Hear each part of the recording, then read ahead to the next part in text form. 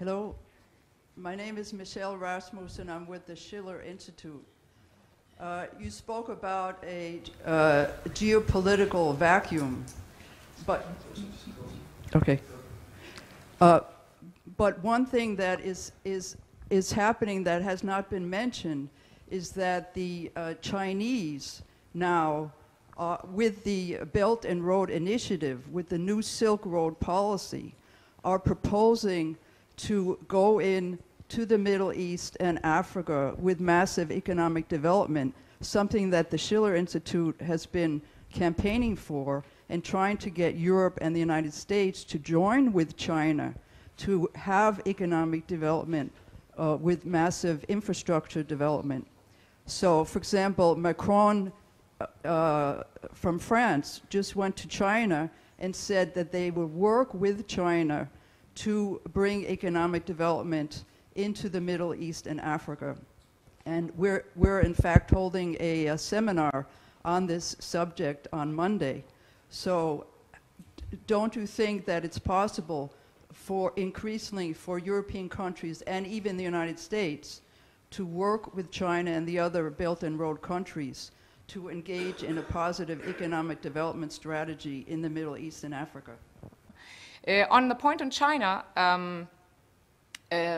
yes, of course, we haven't talked about that. You're right. I think there's great potential on the economic side. I mean, later on you have to see what modalities these investments and these development plans take, and whether the Europeans and the US and whether we're still in political terms also on the same line with the Chinese. But that's a topic that you know much more about than I.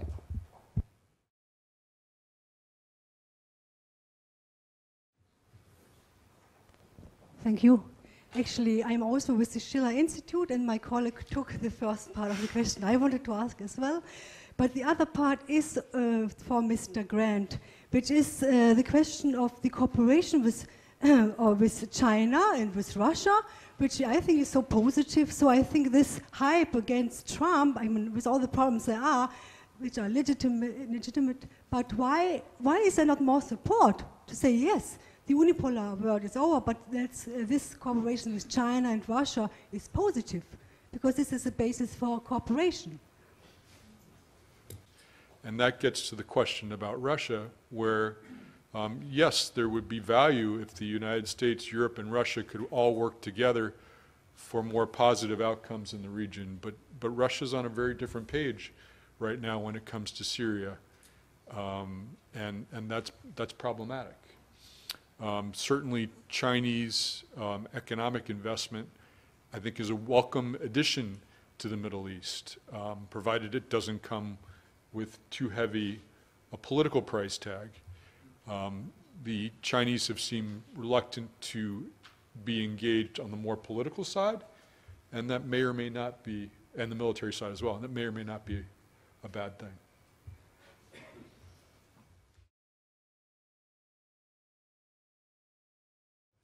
Hello, my name is Lizzie. I work with Linda LaRouche. So I have a question concerning the role of China through the Silk Road, because China have been inviting countries in the Middle East and Africa to be part of the new Silk Road and work together for win-win projects, infrastructure projects, nuclear power plants, water canals, and so forth, to actually, use the most modern technology to upgrade people's living standards. And actually, recently, the French President Macron came out saying that, they want to join the Silk Road, that Europe should join the Silk Road, and actually that China has been doing a great job in Africa, and that, that Europe should look towards these ways of collaboration instead of the imperialistic ways. So LaRouche has actually been saying that the US and Europe should join China's new Silk Road and work with other countries based on these win-win development projects. What do you think? I'll just say quickly about the role of China and the One Belt, One Road. Look, I mean, obviously, economic cooperation and engagement with China is extremely necessary for us and our economies.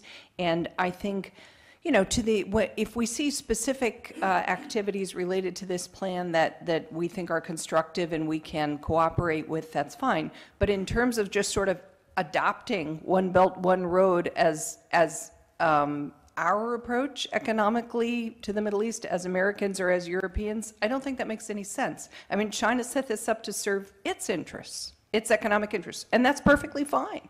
I don't think we have to be against it. I mean, it's absolutely fine, but understand that, of course, it's set up to serve China's economic interests. That's absolutely fine and fair, but, you know, I think and we definitely should cooperate where we, you know, where we can, but I don't think that means we adopt their strategy as our own.